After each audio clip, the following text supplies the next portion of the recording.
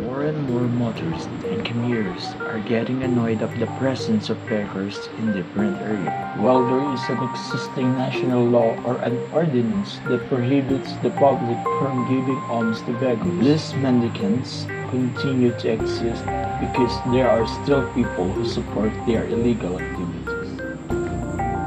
Anti-Mendicancy Law is based from Presidential Decree number 1563 during the time of President Marcos, wherein it is prohibited to any person to beg for alms or even to give alms to anyone who is begging.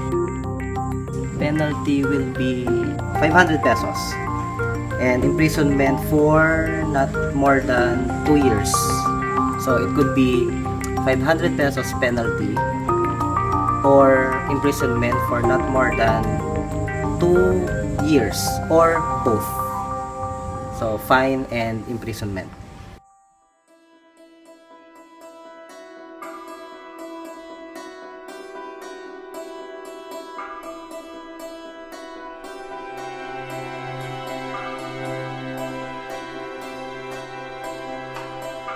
Wala naman tayo ibang klase ng paglilimos kundi yun ang karaniwan Yung mga bata, umaakyat sila sa jeep para maglimos. Ang iba naman ay may kumakanta no para makakuha ng pansin. At ang iba naman ay merong nakapwesto. So iba't iba yan Merong persons with disability, merong mga bata o batang lansangan or street children, merong mga badyaw. So meron naman talaga mga informal settlers. So dahil sa kahirapan, below poverty line, as in talagang wala. Yung wala talagang kinakain. Poorest of the poor. Yun yung mga talagang napipilitan mga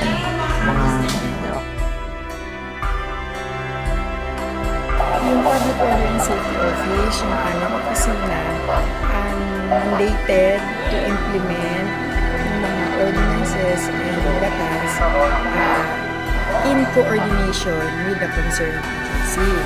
So, with regards to mendicants, ang in charge doon ng DSWD nga So, kung meron sila mga operations,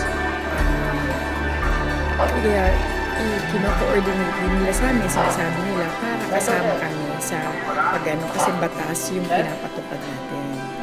So last year, nag-conduct kami ng operation pagka sa mga badyaw. Yun naman ang nanghihingi pag December o yun, mga sumasakay sa jeep.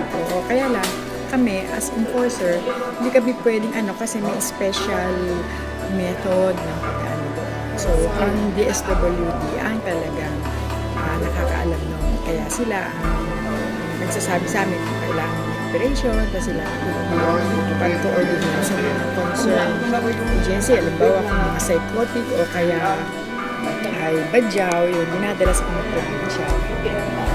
Strict ang coordination namin sa kanila na magkaroon ng regular operations concerning sa mga mendicants. Kasi kung sulpot-sulpot lang, hindi magiging maganda. So, ginagawa namin na part na yun kami ng kanilang regular program. Kasi DSWD ang may regular program. So, meron din naman tao na nakatutok na doon. Kasi, syempre, parang dyan yung kahirapan, diba? Tapos, yung pagdami din ng tao dito sa Calamba kasi naging kami center of growth. So marami na dito mga factories, tapos marami mga commercial establishments. So maraming mga pumupunta dito, akala nila maraming trabaho. Siyempre kaya minsan may opportunities ka lang. Minsan hindi naman sila qualified. So magre-resort sila minsan sa panghihingi. Tapos wala na naman silang kung walang trabaho, so mag-squat na lang sila kung sa Wala na. Wala na. Para makalimutan lang. Zombie.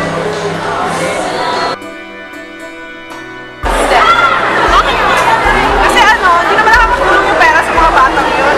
Nagagamit lang nila sa paninigarilyo yun, pagbili ng rugby, yun.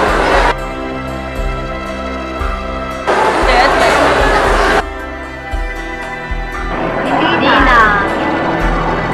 Kasi mas kami na araw-araw na nagbibigay. Nagbibigay kami araw-araw na nainin. Pwede rin, depende.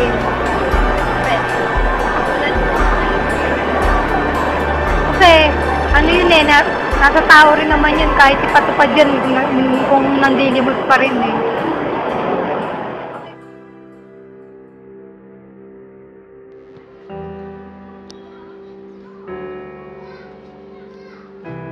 The law defines mendicants as those persons who have no visible and legal means of support, a lawful employment, and who are physically able to work but neglect to apply themselves to some lawful calling and instead use begging as means of living. When Presidential Decree 1563 was created 35 years ago, the government already knew that there is an immediate need to provide appropriate services to enable mendicants to meet their basic needs and develop self-reliance, but the government enforces failed to implement it.